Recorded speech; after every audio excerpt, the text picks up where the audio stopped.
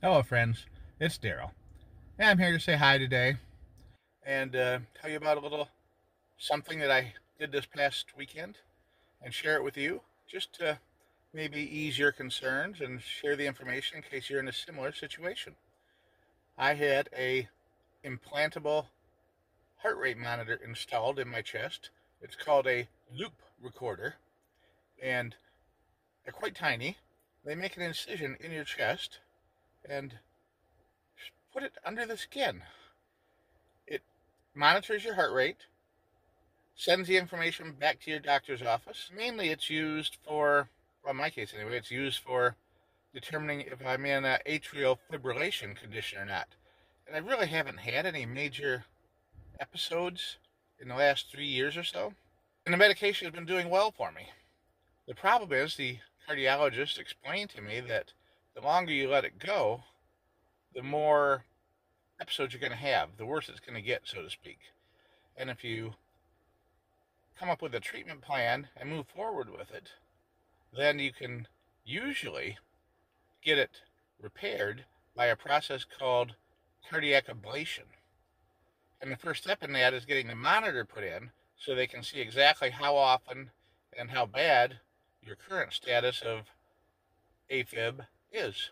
My plan is to go ahead and get the procedure done later in the year and hopefully get off several of these medications I'm taking to treat the AFib. The implant of the loop recorder took less than 40 minutes from the time I arrived at the doctor's office to the time I walked out the door. The only pain involved was very similar to when you get a tooth filled and the dentist numbs it with the local anesthesia. That's the same thing. They put the local anesthesia in the needle just underneath the skin of your chest tissue, right below the skin, not that deep.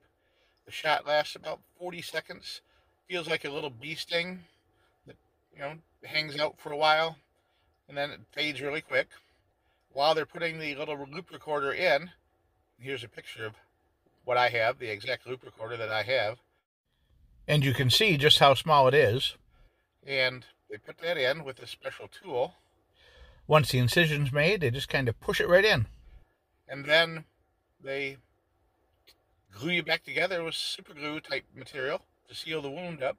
I think the wound, they said, was only, the incision was only about, I want to say, a half inch or 3/8 of an inch long. Very small incision. This was after 24 hours, and it's already starting to heal. And this is after 4 days. The glue's already starting to come off. Okay, the procedure only took about 40 minutes. And they give you an app for your phone, and throughout the day, the app will record your heartbeat at different, and then at a set time in the evening, I think they said usually overnight, it will upload that information to the doctor's office. It's pretty interesting. Fascinating technology. I guess you could say I'm bionic now. Except I don't think they've spent $6 million on me yet. Maybe before too long they might end up close to that, but so far, not that much. Well, that's all I wanted to tell you about today. If your doctor recommends this implanted loop recorder, it's really not a big deal. It's nothing to worry about, nothing to be nervous or afraid of, because it really doesn't hurt. It seems to heal up pretty quick, and you're going to get a benefit from being able to have a lot more monitoring of your overall heart health from it. And that's what I had to tell you about today. Thanks for watching. Have a great day, and bye for now.